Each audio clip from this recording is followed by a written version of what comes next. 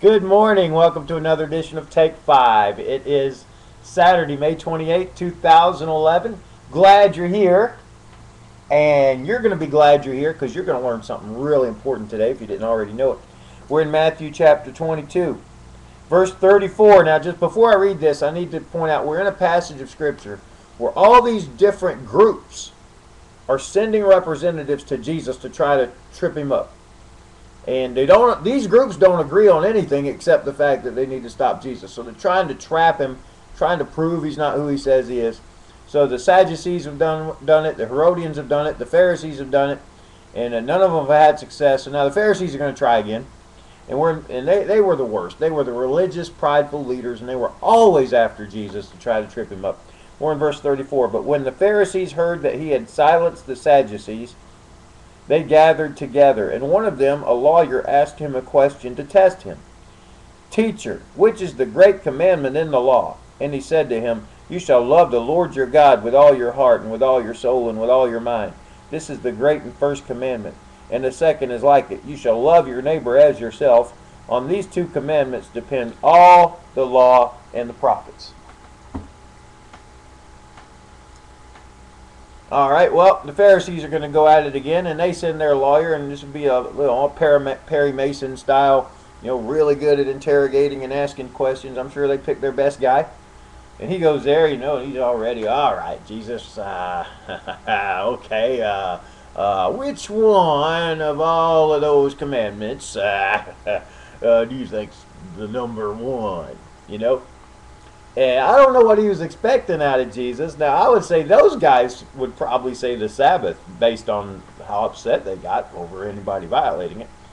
But anyway, and honestly, if I were Jesus, I'd probably do what he did most of the time, is not really directly answer that question. Maybe come at them with a different question or tweak it somehow.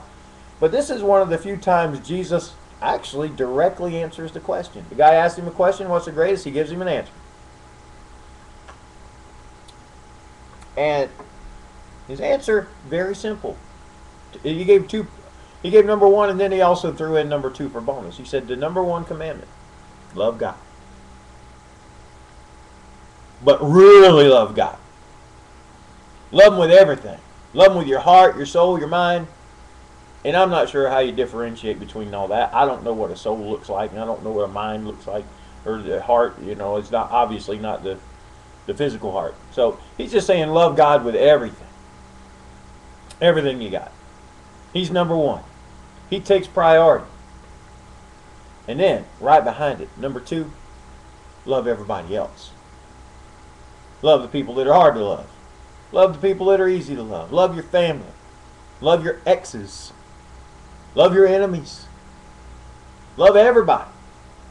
Love God and love everybody else. And love them the same way you love yourself. Put others first. So there's God and then there's everybody else. Now, if you think about it, it's a perfect answer because any other command you get falls into those categories. Take the Sabbath, which was their big one. Well, that's part of honoring God. You set aside a day and you devote yourself to Him in worship and praise and meditation. And we sort of do that with our Sundays nowadays. Some groups still do it on Saturday, but it doesn't matter if you pick a day. That's the idea, to devote yourself to God. It's not the day that's so important, it's the God. See, that's where people get a lot of hang-ups. Once you get those two down, the specifics are not nearly as important. They are important, but the main thing is you love God and love your neighbor. All right? The Great Commission, a New Testament command. Very important. But it falls under loving your neighbor, see, because you want your neighbors to know the Lord. So it's not more important than these other things. It falls under those other things. So while it is important to study God's Word and know it, and that's why I teach it, very important, more important is that you know the God of this Word.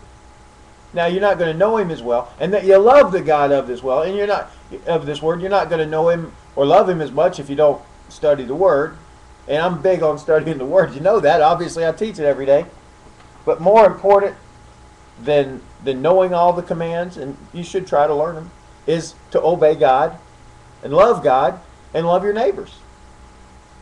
And you can fill in the details later.